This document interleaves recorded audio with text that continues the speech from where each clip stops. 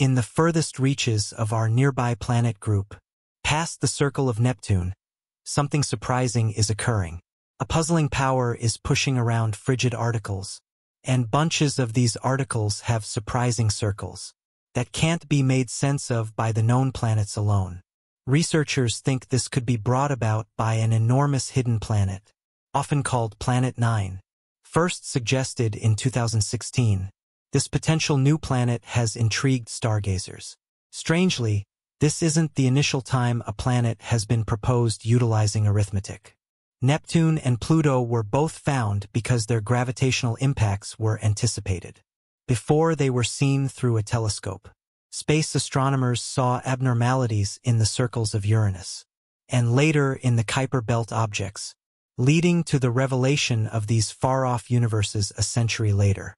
We find ourselves in a similar situation with Planet 9, following this intriguing tradition of utilizing numerical predictions to uncover hidden planets. Some research suggests it could have been a rogue planet caught by our sun's gravity, while others figure it might have formed from the same disk of gas and dust as other planets. If Planet 9 exists, it is believed to be 10 times more massive than Earth, and orbit the Sun at a distance of 400 to 800 astronomical units, which is 400 to 800 times the distance between the Earth and the Sun. Stargazers have been enthusiastically hunting for clues, using powerful telescopes and advanced computer models to trace its effect. After years of watching the sky, solving numerical equations, and running complex programmatic analyses, they now have the strongest evidence yet that Planet 9 truly exists. This discovery presents a thrilling plot twist in the tale of the secret planet. So what evidence did the analysts reveal in their chase after Planet 9? If we have found exoplanets many trillions of miles away, why has it been so challenging to identify Planet 9 directly in our grandiose lawn, even with some of the most remarkable telescopes available to us?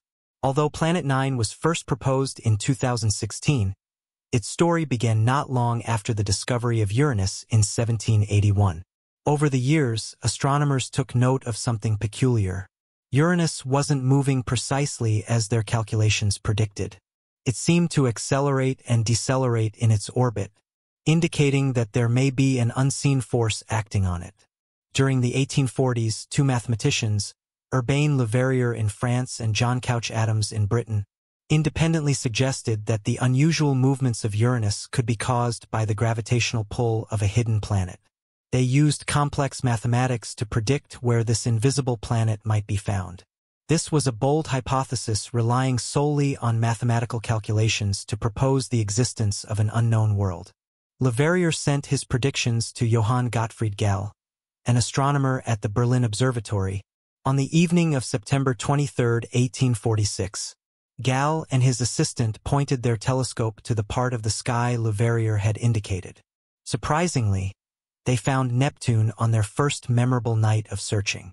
It was a wonderful achievement as it was the first time a planet had been discovered through mathematical prediction, instead of by chance observation. After the successful discovery of Neptune in 1846, astronomers thought they had a complete picture of the major planets in our solar system. However, when they tracked Neptune's orbit, they noticed that, like Uranus before it, it displayed slight deviations from its expected path. These anomalies were subtle but consistent. Given the success of tapping into gravitational forces to predict Neptune's existence based on the orbit of Uranus, astronomers wondered if a similar method could reveal yet another planet much farther. This led to the discovery of Pluto after more than 80 years, on February 18, 1930. Clyde Tombaugh, a young astronomer at Lowell Observatory, identified a faint distant object moving against the backdrop of stars, confirming the existence of another celestial body. Initially hailed as the long-sought Planet X, Pluto was subsequently found to be much smaller than expected. Pluto's mass was insufficient to account for the gravitational anomalies observed in the orbits of Uranus and Neptune. This meant that something larger than Pluto lay beyond the orbit of Neptune that hadn't been discovered yet. In 1951, Dutch-American astronomer Gerard Kuiper predicted that there could be not one but several icy objects beyond the orbit of Neptune. And Pluto was just a part of that larger belt of objects known as the Kuiper belt. The first direct observational evidence of Kuiper Belt objects, KBOs, came in 1992, when astronomers David Jewitt and Jane Liu discovered 1992 QB1, a small icy body beyond Neptune. This discovery confirmed the existence of a population of objects in the region Kuiper had predicted. As more objects were found beyond Neptune, the term transneptunian objects, TNOs, was introduced to include all objects orbiting the Sun beyond Neptune. TNOs are a broader category that includes any small body in the solar system, orbiting the Sun at a greater average distance than Neptune's 30 astronomical units or more. The discovery of Sedna in 2003 added to this interest. Sedna, another large TNO with a highly elliptical orbit, has a perihelion closest approach to the Sun of around 76 astronomical units, and an aphelion farthest point from the Sun of around 936 astronomical units. In the following couple of years, more distant transneptunian objects were discovered. There's a surprising thing about the orbits of TNOs. Imagine you scatter many marbles on a flat surface. Normally, you would expect the marbles to be spread out randomly. But if many of the marbles are oddly clustered in one specific area, it would indicate that some force or factor is pulling them together. This scenario mirrors what scientists have observed with TNOs. Their orbits are not randomly scattered but seem to show clustering. Naturally, if TNOs were orbiting randomly, their paths around the Sun would be spread out in all directions, much like the marbles in our analogy. Their perihelion points would be scattered across the sky, not clustered or bunched in one area. However, their aphelion points almost always cluster in one part of the sky. This clustering is highly unusual and suggests that there is a common factor influencing their orbits. Additionally, the long axes of their orbits, the lines connecting their closest and farthest points from the Sun, are aligned in a way that is statistically unlikely to occur by chance. This alignment further supports the idea that an external force, perhaps the gravitational pull of a large hidden planet, is shaping the consistent orientation of these orbits. Building on the discoveries of Sedna, Eris, and other TNOs, the hypothesis of a distant unseen Planet 9 gains significant momentum. In January 2016, astronomers Konstantin Batygin and Mike Brown published a groundbreaking paper that further cemented this hypothesis. They analyzed the orbits of 6 distant TNOs and proposed that these patterns could be explained by the gravitational influence of a previously unknown planet.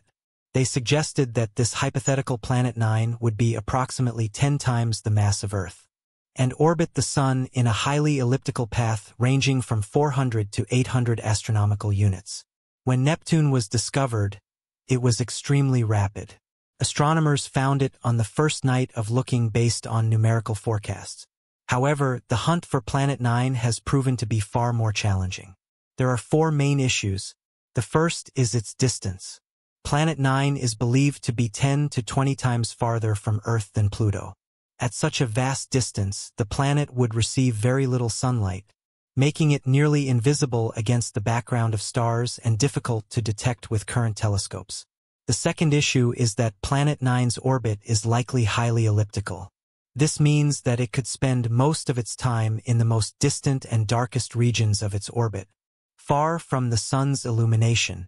When it is at these farthest points, the planet would be even fainter and harder to detect. The third issue is the vast area of the sky where Planet 9 could be located. This wide search area requires astronomers to meticulously scan large areas, often verifying and rechecking observations to ensure nothing is missed. Finally, the planet's slow movement across the sky complicates detection efforts. Due to its massive distance from the Sun, Planet 9 moves slowly relative to the background stars. This slow movement means identifying it from the background stars requires prolonged and repeated observations. Given these challenges, simulations become a crucial tool in the search for Planet 9. Simulations enable researchers to model complex systems and predict behaviors that are difficult or impossible to observe directly.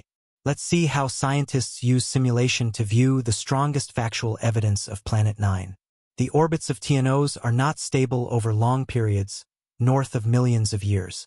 Neptune's strong gravitational pull can alter their orbits, scattering them widely or even ejecting them completely from the inner planet group.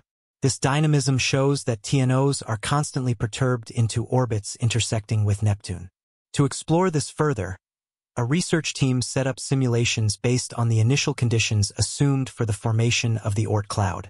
The Oort cloud is believed to be a distant spherical shell of icy bodies surrounding the solar system, extending from around 2,000 to 100,000 astronomical units from the Sun.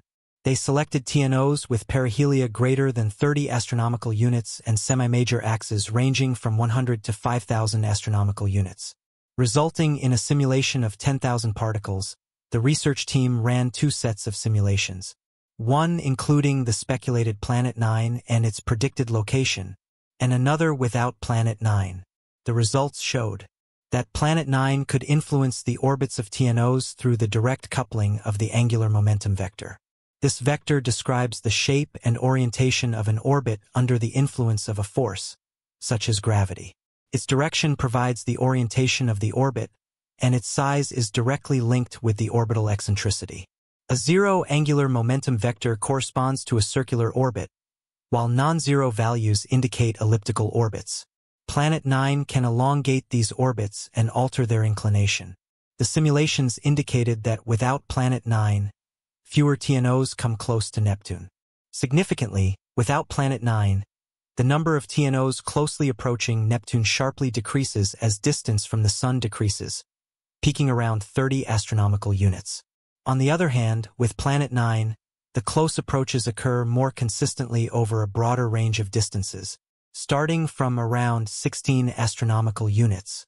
To validate their findings, the team conducted a statistical analysis, comparing the patterns observed in the simulations with actual space data. They considered observational biases and matched the simulation results with 17 known TNOs that have perihelia under 30 and semi-major axes greater than 100. The analysis strongly supported the model including Planet 9, showing a much higher probability of 0.41 compared to just 0.34 for the model without Planet 9. This significant difference in probabilities indicates that the model with Planet 9 aligns more closely with the observed behaviors of TNOs, suggesting a significant role for Planet 9 in shaping their orbits. In the coming years, the Vera C. Rubin Observatory in Chile will begin its operations. Equipped with a powerful 8.4-meter telescope capable of conducting nightly all-sky surveys, this observatory will leverage the findings from recent studies, including those suggesting the existence of Planet 9, by closely observing the movements of distant TNOs. If these TNOs consistently exhibit patterns of proximity to the Sun beyond around 16 astronomical units, as the Planet 9 model predicts, it could serve as a significant indicator of the elusive planet's presence. This combination of cutting-edge technology and groundbreaking research can greatly expand our understanding of the outer regions of our local planet group. It could ultimately lead to the long-anticipated confirmation of Planet 9. Recently, the James Webb Space Telescope measured how fast the universe is expanding. The results have confirmed the biggest crisis in cosmology, showing there's a major flaw in our currently accepted model of the universe. If you missed this episode, be sure to catch up with the fascinating discovery.